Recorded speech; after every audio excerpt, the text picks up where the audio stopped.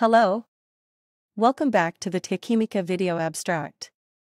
The following content will be presented by the voices of Paul and Jane. Please, enjoy the presentation. It is with you, Paul. Thank you. Thank you, Mary. It is a pleasure to be here again, too. The manuscript, synthesis, docking study, and biological evaluation of 4-amino-antipyrine isoniazid derivatives AS, a hybrid antibacterial and analgesic agents, came from Iraq. It was written by Abir Essa Mohammed, Mundir Abdul Jalil Muhammad Ali, and Eklas Cambridge Azam. Jane, please proceed with the presentation. Thank you, Paul and Mary. It is a pleasure for me to be here too. Background.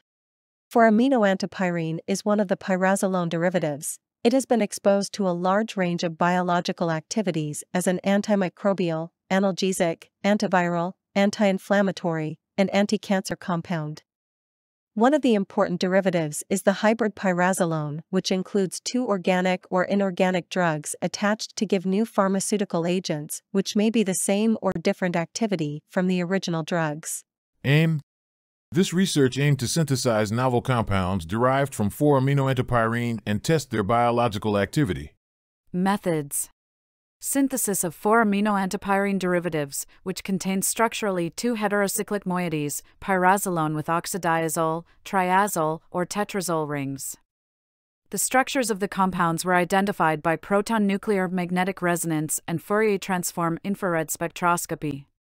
The in vitro developed compounds were screened for their analgesic activity and antibacterial activity against medically important gram-positive and negative bacterial strains. Results. The antibacterial evaluation test showed that some compounds gave good activity and others had no activity. The analgesic activity referred that the synthesized compounds had promising potency. The free binding energy of the compounds with the protein 6b73 ranged from -4.90 to -8.76 kilocalories per mole, whereas free energy with the protein 5c1m gave -4.94 to -9.21 kilocalories per mole. Discussions. Among the tested compounds, it was found that compounds 1A, 4B, and 5A had more potent antibacterial activity. The analgesic activity showed that compounds 1B, 4B, and 5A gave the best activity using hot plate methods compared with the standard drug. On the other hand, compounds 1A, 4B, and 5B gave good activity using the writhing test method. Conclusions. Potent, good, or moderate analgesic and antibacterial agents were synthesized using simple and high-yield chemical reactions.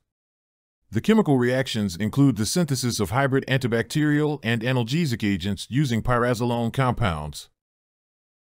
Thank you very much for your attention, and now let's go back with Mary. If you found this abstract interesting, please visit our website and download the full content of this manuscript. Thank you very much, and I hope to see you again at our next presentation.